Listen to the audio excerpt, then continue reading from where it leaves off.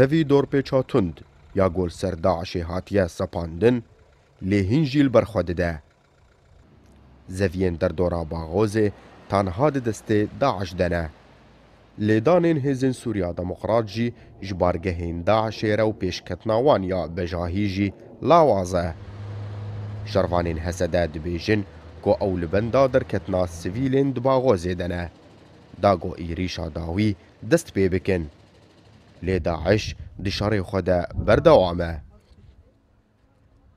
داعش انا الفرماي هما تقريبا تقاريبا جيل داويا باغوز ماي ما سير بيستاندي ربك جي ماي او داعشي جو ماي جي انا دناف مدنيه دخو شارتي عمليت خن هيدي ام ناخذ لي خن جبو مدنيه وداعش فال فر هي هناك هي يعني تيت نقلك بس انه شر هي او شري ولو جران انا تني بس انه داعش هي خذ ناف مدنيه دشارتي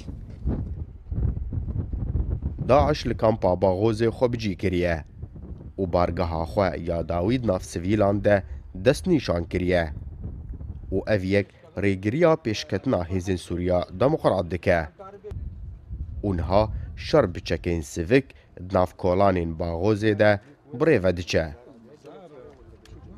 المسافة بيننا وبينهم تقريبا لا تذكر يعني كيلو ونص ل 2 كيلو مو اكثر من هيك. روبرت نابرا ما اوان ده نای پیواندن گلکی کمه تشه گود به آستانگ لپشیام سیویلن ام به شاری سستی گابن خود داویجن دا کو ضرر نگه سیویلان اگر نجبر سیویلان به ده هیا ماچند مجمران ده باغاز ده کنترل کری با لهبونا سیویلان ده برگر و ام به شاری پشودشن. في شيء ماضي لكن وجود المدنيين والاهالي طريق تقدمنا عم نتقدم بحذر يعني.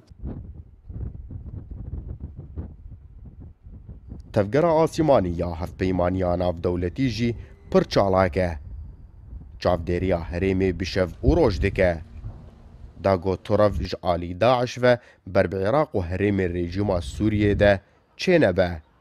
Li hêlekê din Hêzên Sûriya Demokrat hewl didin ku dîlên li cem Daişê yên sivîl û leşker azad bikin.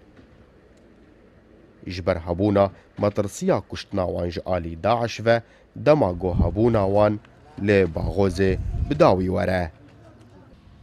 Ekrem Salih Kurdistan 24 ji gundê Baghozê Dêra Zorê.